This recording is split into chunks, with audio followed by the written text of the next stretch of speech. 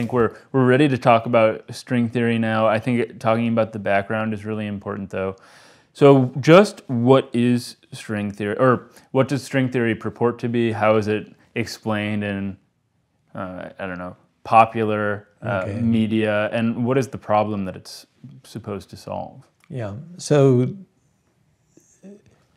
actually, so the history of the theory actually goes back to, so before 1973, when Gross and other people figured out how to understand the strong interactions, there were this alternate approach to try to understand the strong interactions, and which wasn't very successful. And actually, Lenny Susskind was one of the main people doing this kind of thing. And what people realized is some of the models they were trying to play around with, which they hoped would explain the strong interactions, you could think of them physically as that instead of quantizing a point particle, that you've got a particle moving around and it's at a point, and you've decided to treat it quantum mechanically, that you had some kind of infinitely thin kind of loop of strings, some kind of one-dimensional loop, which classically could be, maybe you could think of as a taut string that can vibrate in various modes. Was it a closed loop at first? Well, it's both. You want to talk about closed strings, and you also want to talk about so-called open strings. Right. I'm just wondering if the earliest pre-string theories involved a closed loop or an open loop. I guess the theories that you were, you were in some sense... Like they came out of Veneziano's, if that's how you pronounce it, his work. I imagine it would be an open string, because closed strings correspond to... Well, graviton. I think that the problem, the thing is, you kind of need both, and but the simplest theory, it's really just kind of a question of mathematically, do you look at kind of, you've got a circle little thing, and do you look at kind of, do you think of that as like an interval with periodic boundary conditions that you've identified the boundary, or do you actually, make some more assumptions about an independent assumption of what's happening at the boundaries? But it's kind of the same. It's the same question of how you've got this object which has an infinite number of kind of possible vibrational frequencies classically, and whether they're on an open loop or an open string or on a closed loop.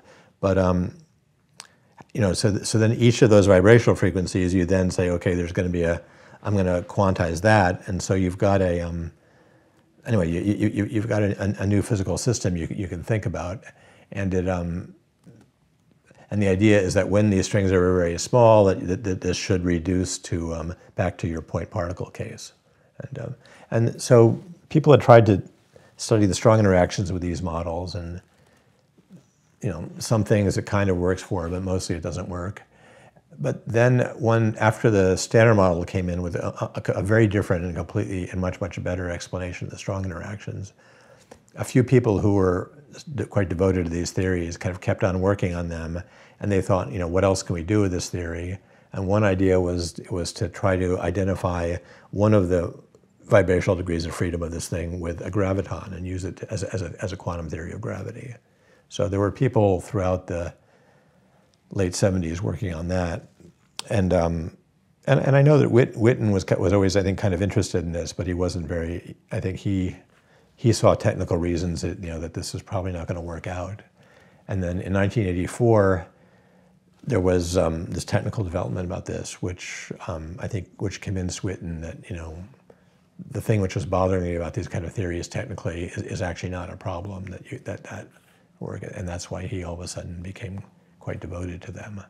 I'm not sure that really is enough about. So that's the discovery of string theory, the realization that it could serve as a quantum theory of gravity, and then is 1984 the first string theoretic revolution? Yeah, so that's when. So until then, there really weren't.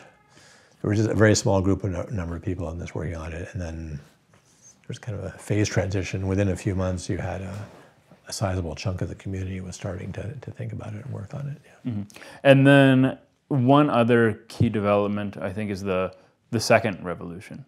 Maybe we should gloss that before moving on. Well, that's Yes, it's maybe to tell him in my own version the history of string theory, and is that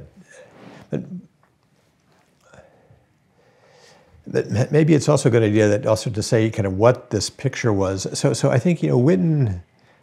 So I spent a lot of time trying to understand, knowing Witten and knowing what happened. Why he to this day says he still thinks this is a great idea and this is the most promising thing. People should still think about it. And while he doesn't know how to make more progress now, it's still, this is just this most fascinating thing. And why did he so fall in love with this idea?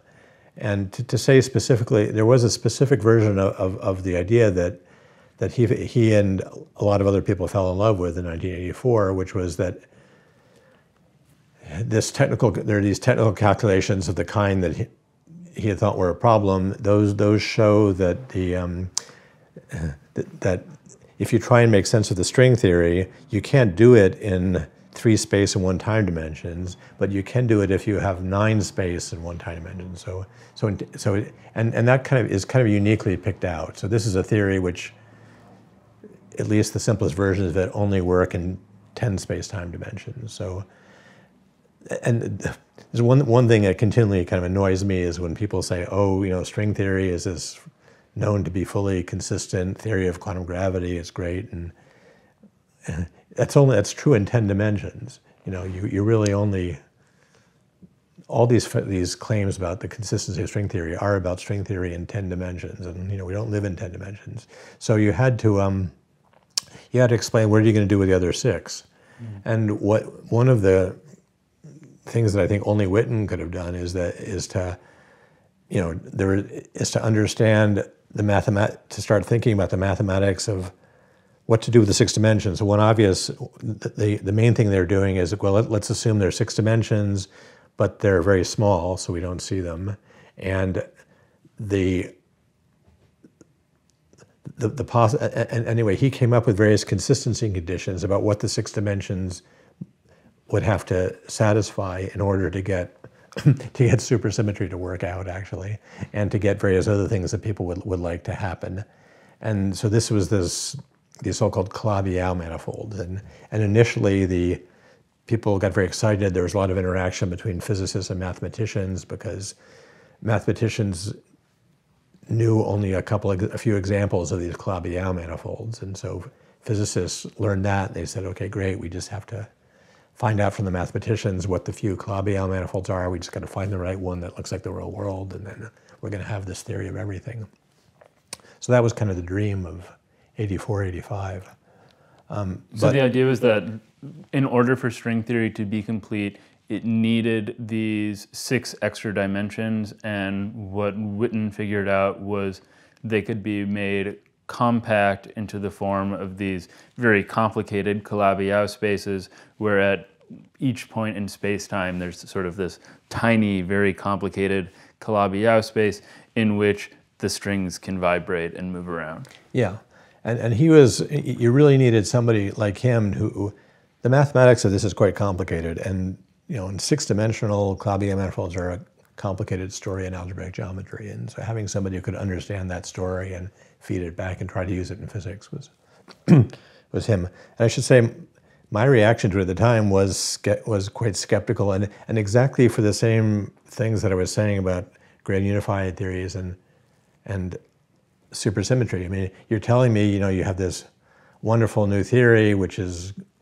includes everything, and it's got all these great new symmetries, but it doesn't look like the real world. It's got all this other stuff in it besides the real world, and you then have to start going into more and more contortions about how you're going to get rid of that stuff, all the extra stuff, and get back the real world. And this, in some sense, is the fundamental problem of string theory. It's got this huge number of new degrees of freedom, none of which we see. It's got these 6 extra dimensions, none, which we see no evidence of. And so you have to, the whole subject then becomes about how do we make this stuff, how do we come up with a theory of all this stuff, which also explains why we can't see any of it. And it's kind of a dubious, anyway, it's not at all convincing. So I never, this is why I never understood Witten's love affair with this theory. I mean, it just didn't. And people's talk about how beautiful and wonderful and elegant, et cetera, this thing is. It's just, well, no. I mean, it's kind of a mess.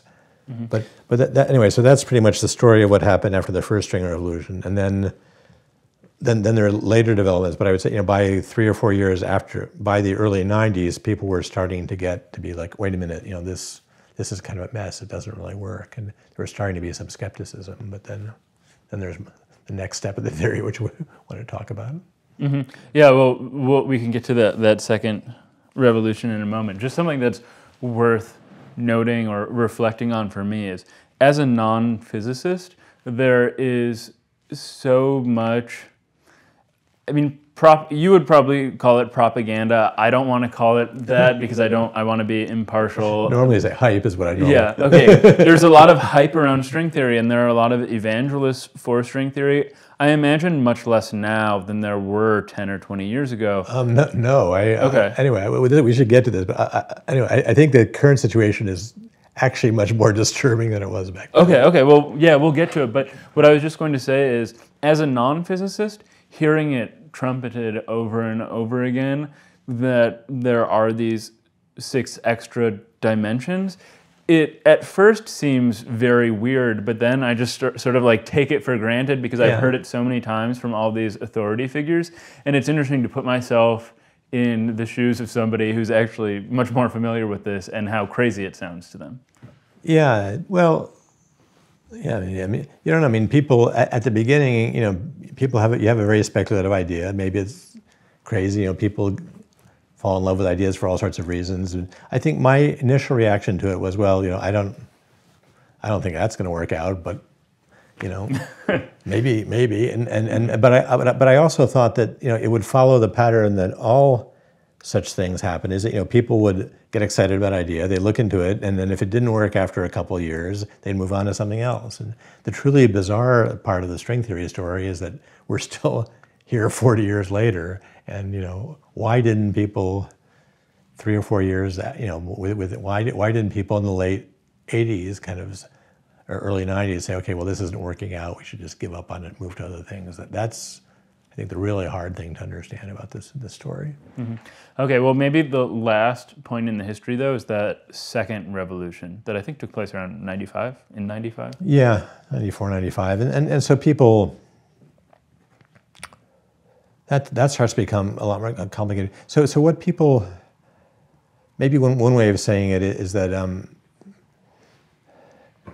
the other problem with string theory from the beginning is that it never was a fully defined theory, that you don't, you only really had a consistent theory you could write down for what kind of so-called weakly coupled strings work. So maybe a way to say it is that if you have 2 of these vibrating strings, if they interact with each other only very weakly, that there's only a very small chance that they'll affect each other. And in the limit, as that chance goes to 0, you can do calculations and you can say things. You don't have what we would call a non-perturbative theory.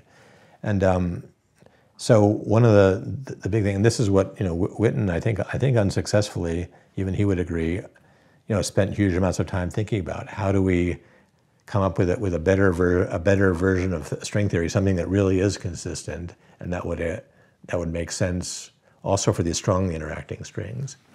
And what people were finding was that there were, if you look kind of at open strings and you started thinking about the possibilities of what could happen at their endpoints, and you started thinking of what could happen at their endpoints as new degrees of freedom, you could have things called branes, and you could have an elaboration of the theory which had all sorts of interesting properties, and